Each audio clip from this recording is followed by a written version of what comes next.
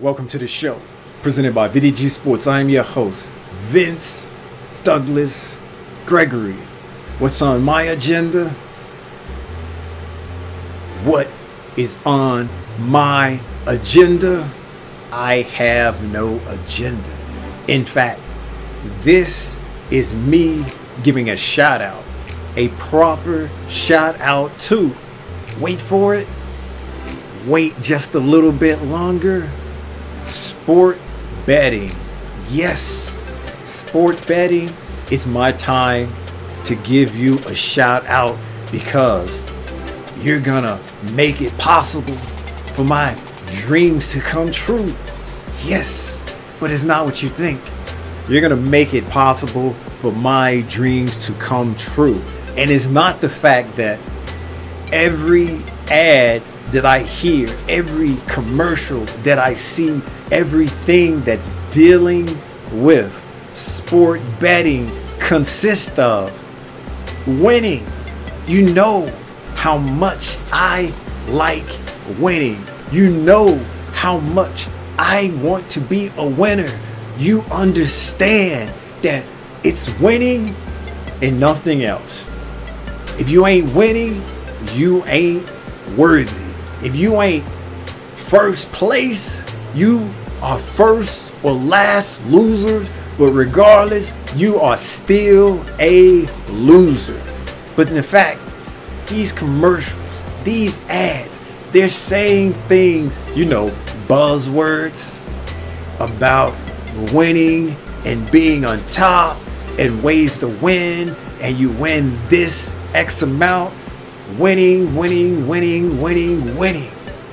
That's good. That's great. That's amazing. I have multiple questions, but let me start with one before I proceed on. Let me start with one. If everybody's winning, if it's all about winning, and there are so many winners, and you do this to win, you do that to win, you play this way to win, you have ample amount of opportunities to win, and your winning is going to be exponentially greater than if you choose to do this, if you choose to do this. Well, I'm not the only one seeing this commercial. I'm not the only one watching the TV. I'm not the only one listening to the radio.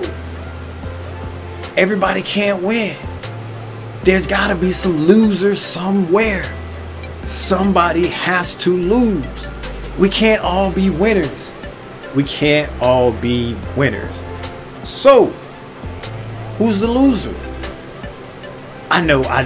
We'll get back to that. Just hold that thought.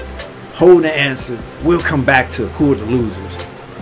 But I must say, I'm definitely giving you a shout out because you are making a way. You are bringing me joy. You are doing the things that I was wishing, that I was hoping, and basically begging for a long time. You're making it possible. You're making it possible. In a sense, you're making my dreams come true. And it's not the fact that I have a problem. It's not the fact that I have issues. It's not the fact that I am doing things that I don't normally do.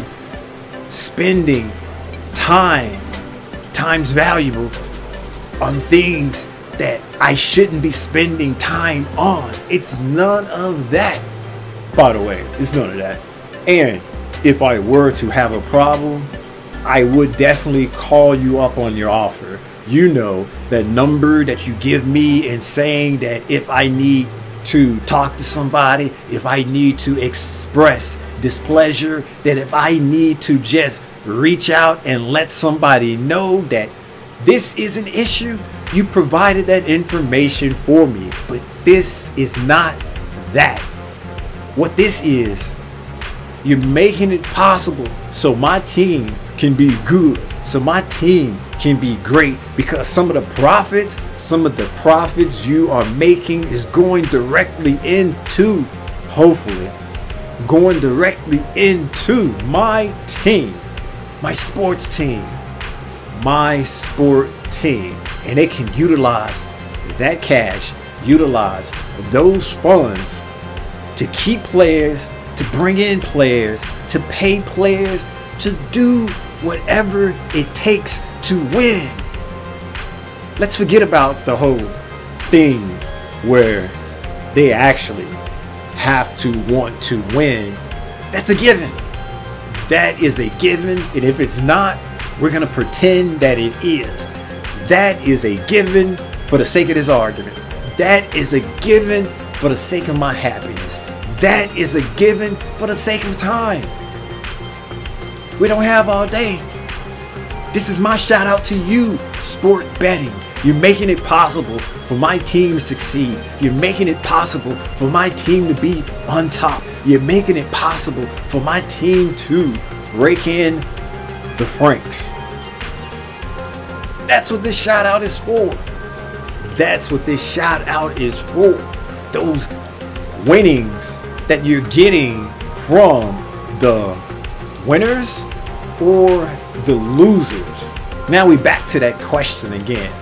This ample amount of moolah, this ample amount of francs, this ample amount of dollars that you are raking in, or that you will be raking in, depending on where you are, that you're raking in. You can't be getting it from the winners because the winners win. You can't be getting it from the winners. So where is this money? Where are these funds coming from? Is it coming from the winners who win less than the winners? Is it coming from the winners who win less than the higher winners? Where? Because your commercials, your ads, you're pushing the sport betting upon us fanatics. You can win. You have this amount of probability of winning. You are a winner. You win this amount of times. So for the opposite amount of times you aren't winning, for the opposite amount of time you aren't winning, or is it that you aren't winning as much? And if that's the case, if that is the case, wouldn't it be easier to say you have an opportunity, a chance, more often than not, to be a loser? But I know that's not how marketing works. That's not how PR works. That's not how selling someone on something works. In fact, it's what snake oil salesmen do. Is that what you are? Really? Is that what you are? Can I buy some snake oil with that betting apparatus as well? So when I play this game, or when I play these games, am I gonna get some snake oil at the same time? I mean, think about it. Or are all of this is true? And if all of this is true, what's the definition of a loser? How are you making this money? How are you making these francs? You're getting it from somewhere. It's occurring from somewhere. It's happening from somewhere. Please inform me. I can keep a secret. I can keep a secret unless it is what it is. And basically, we got some snake oil with those funds.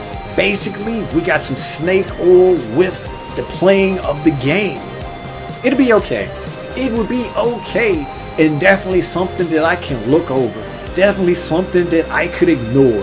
Definitely something that I could not pay attention to. How? However, I must say, however, I must say, the thing that gets me, or the thing that gets me the most, is I can't escape it. It is everywhere. Every sporting event, every sporting game, every sporting match. It's sport betting this, sport betting that, sport betting, yada yada, yada yada, yada yada. And those were meant to be no words. That was meant to come out that way. That was meant to sound that way. So please understand that not every sport fanatic love and wish to bet. Not every sport fanatic will say betting, sport betting is something that I need in my life, that makes me feel whole, that makes me feel like I'm a part of something bigger. If that's the case, if that is the case, fine, okay, it's good, it's great, it is what it is. But for the most part, we're being told we can be winners. Who doesn't want to be a winner? Everybody can't win. Everybody can't be a winner. And what is the opposite of winning? I can't wait for the answer, but we all know what the answer is. I can't wait for the answer, but we all know what the answer is. I mean, seriously. Now, this is not supposed to go this way. This is definitely a shout out. This is definitely, what can I say? This is me bigging you up. This is me saying I respect and admire what you do. I respect and I admire what you do, because you once again are making it possible for me to have a better team. You are making it possible for me to have a better team. I can basically ignore the fact of your tactics and the way you're doing it, because I have no control over that. It's gonna happen anyway. You're gonna do what you do.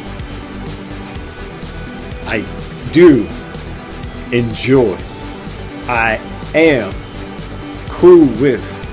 You're providing a phone number. You're providing information for those who need the information, for those who will need the help, for those who will need the special attention moving forward.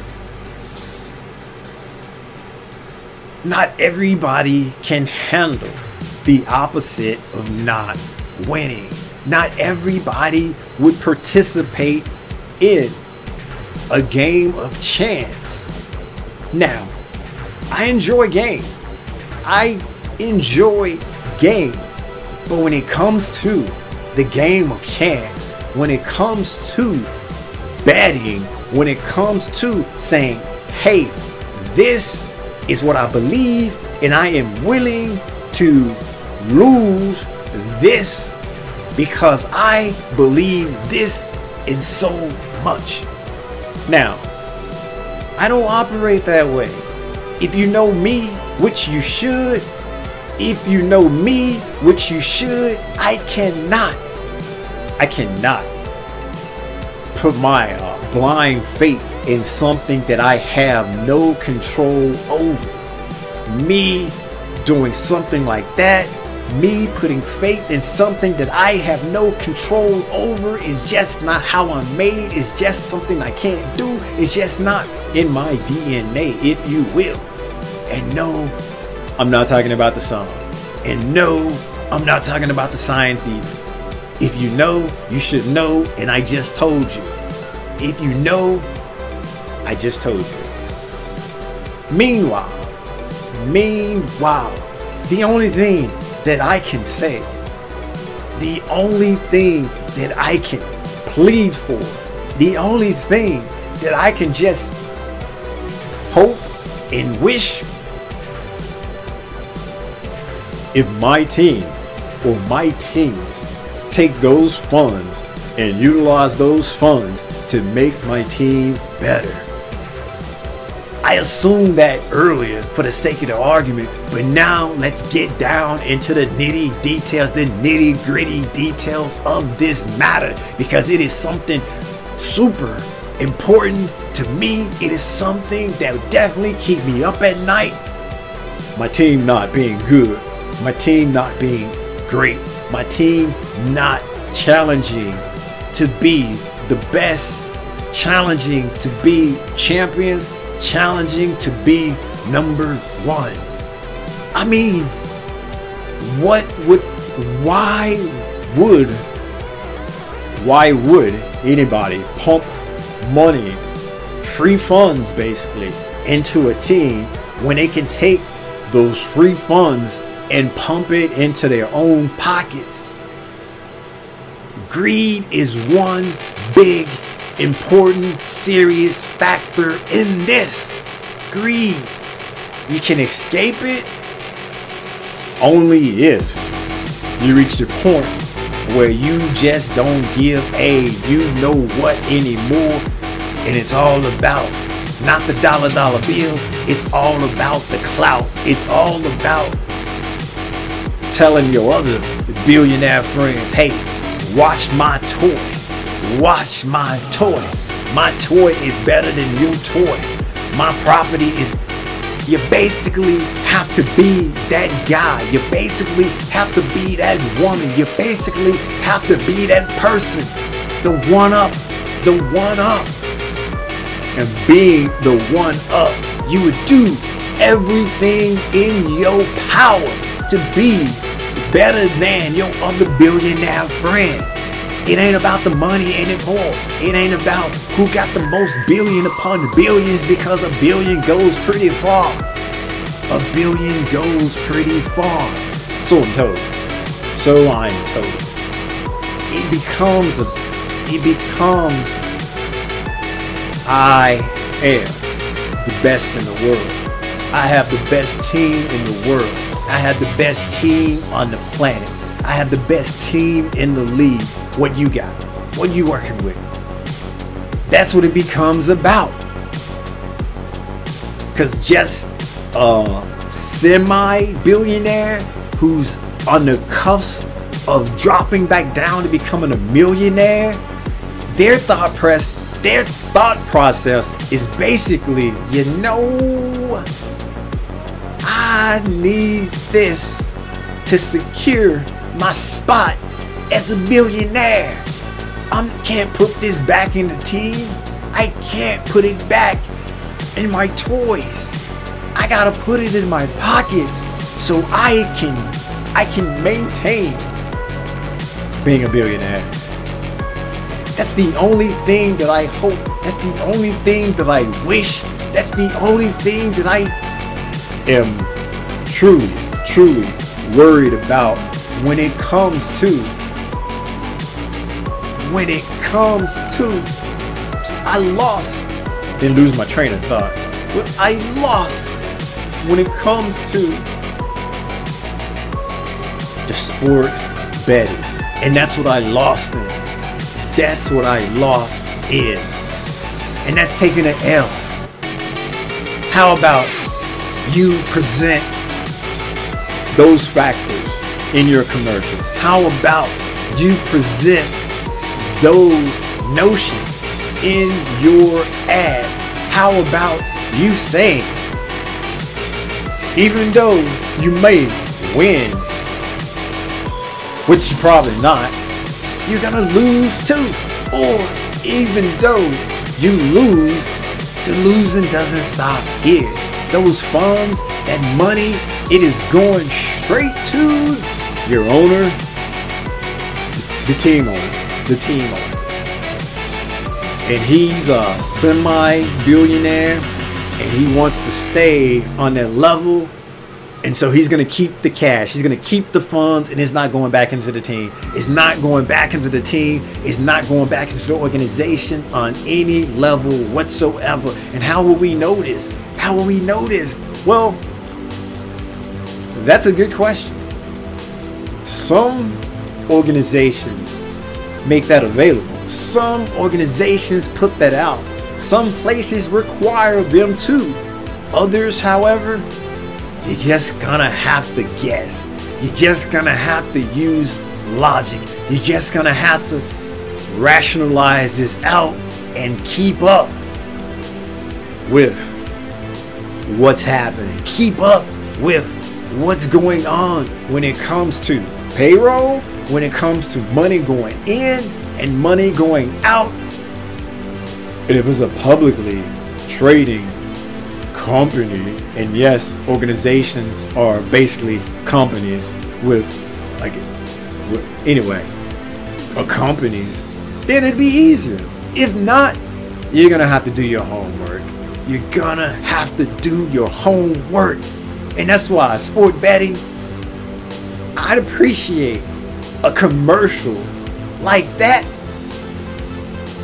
while at the same time I can't say that I don't want you around, and I can't say that I dislike you on any level, or I can't say that you shouldn't be around.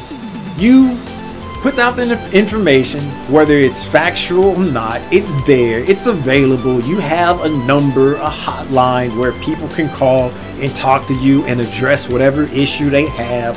All of that's there. I can't complain per se.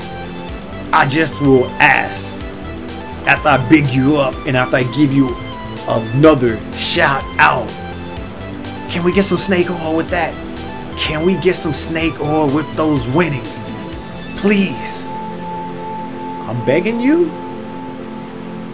I ain't too proud to beg.